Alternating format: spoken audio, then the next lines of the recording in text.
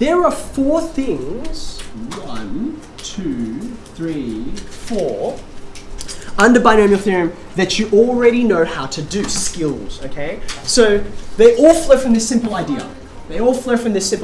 Firstly, what's a binomial? What is a binomial? Two numbers. Yeah, it's 2, well, terms, yeah? So when you look at something like this, a plus b, and then you raise it to some kind of power, right? We call this a binomial expansion, right?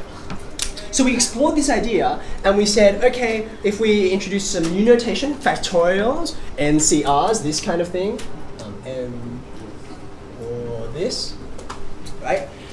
Once you use these new kinds of ways to describe things and represent what's going on, you can explain, you can articulate what each of the coefficients in that expansion is going to be, okay? And we came up with the binomial theorem, that the rth, as in RTH, the rth coefficient in something raised to the power of n is equal to, now, does anyone remember in factorial notation what it is? It's a fraction. Does anyone remember? Yeah?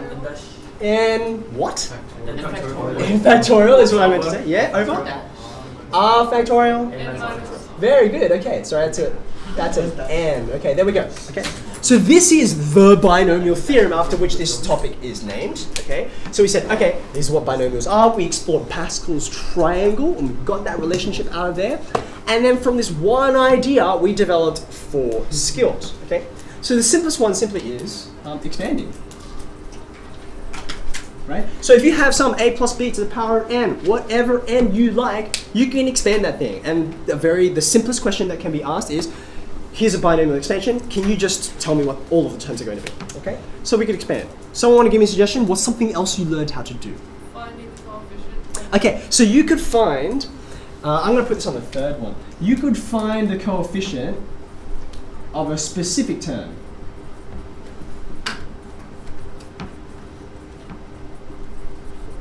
Okay?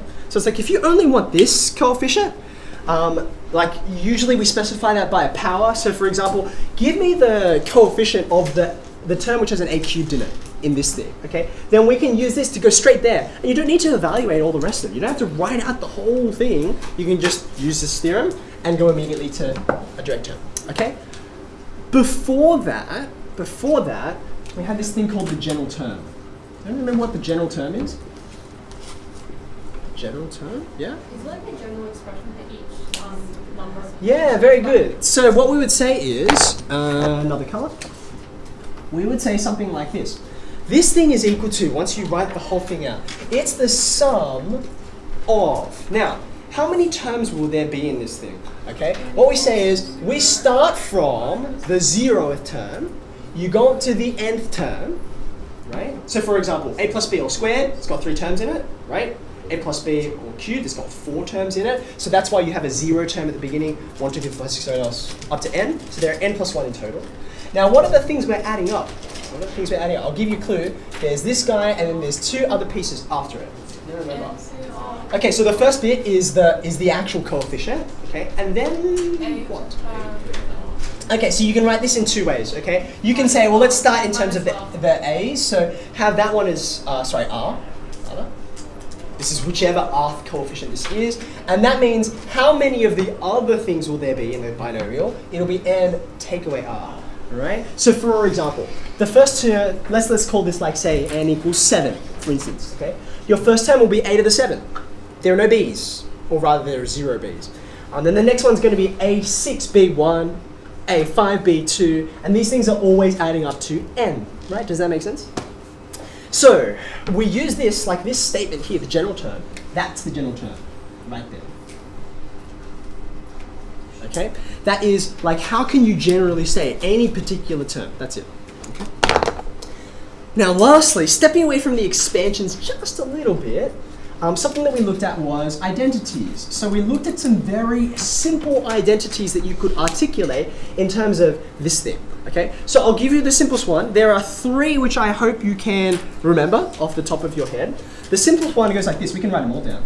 N choose 0 and n choose n, they're both equal to each other and they both equal 1. Good. So these are like on the ends of Pascal's triangle. Yeah?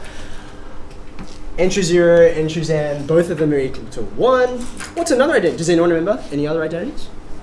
Yeah, right. And choose one. So with Oh, okay, yeah, sure. All right, we can say that one. It wasn't one that I had in mind, but it's fine. It does go ahead and it comes out. The other ones I was thinking of were mainly from like the Pascal's triangle idea. So for instance, we know that Pascal's triangle is symmetrical, right? It has reflectional symmetry. So if you looked at the rth coefficient, like counting like 1, 2, 3, 4, all the way up to r, it should be the same as if I come from the other side and count r this way, right? So this should be n choose. Okay, so this was the symmetry property. There was one last one. If I take all of these and add them all up on any given row, right? Does anyone remember what happens when you add up all of the numbers in a row of Pascal's triangle? Yeah, very good. 2 to the n. Very good. Okay, and there was a wonderful one-line proof for that. I don't know if you remember it. You can I can demonstrate it for you again if you like, but it's outside the scope of what I want to do.